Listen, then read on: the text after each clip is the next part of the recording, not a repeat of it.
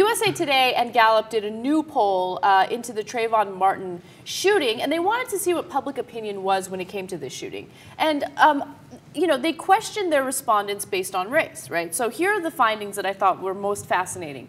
So first, when it comes to Zimmerman, whether or not he would be arrested if Trayvon Martin was white, 73% of blacks say yes, he would have been arrested if Trayvon Martin was white.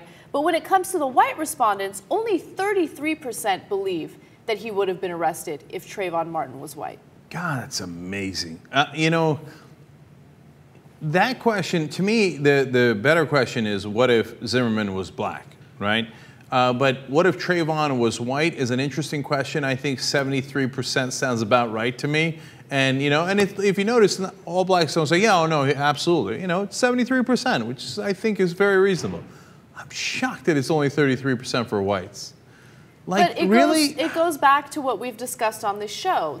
I don't know if it's just because I think it's because race isn't really discussed as much in the country anymore, right? I feel like for the general public, they believe that we have conquered racism and we've moved past it. But there are so many other forms of racism in the country right now, whether it's institutional racism, whether it's isolated incidents like this, it still occurs. And you need to have that dialogue in order to bring awareness to it. I don't think a lot of people are that aware of it.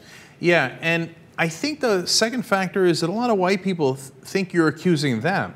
Okay, just calm down. Nobody's saying you would have shot Trayvon or anything like that. Nobody's saying you're racist, etc. It's just a question of, like, where do you think we are as a society? And look, it might have also depended on what the white kid looked like. Like, if he had tattoos all over him, had rings all over him, maybe the cop thinks, ah, yeah, it was a punk that had it coming, right? Keeping it real, right? If it's a kid that was like Trayvon and did not have anything like that on him, just had Skittles in Arizona and was wearing a hoodie like a normal 17-year-old wears a hoodie, and it was a white kid. Think about it this way, right? Forget whether you think he would have been arrested or not. Do you really believe that if it was a white kid, the cops would have immediately thought, let me check the toxicology report and the criminal background check of the kid who was shot as opposed to the guy who shot him? If you think that, I don't know, I guess I'm going to ask you to rethink, because I don't think that's the reality in this country. Now, here was another result of the poll that I thought was interesting. They asked the respondents whether or not they believed Zimmerman was guilty. Now, surprisingly enough, only 51% of the black respondents said that, yes, they absolutely thought that Zimmerman is guilty in this case. When it came to whites, 58% responded that they are unclear. So not yes, not no, but maybe. Maybe. That's not as unreasonable. You know, if you ask me, I think he's guilty, to be honest, okay? Because we're not like the average guy that's seen bits and pieces of the evidence.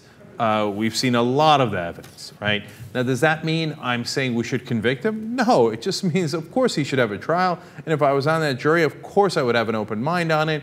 But looking at what we know now, you know, I would say that my guess would be that he was guilty. But I'd have no problem with a maybe answer.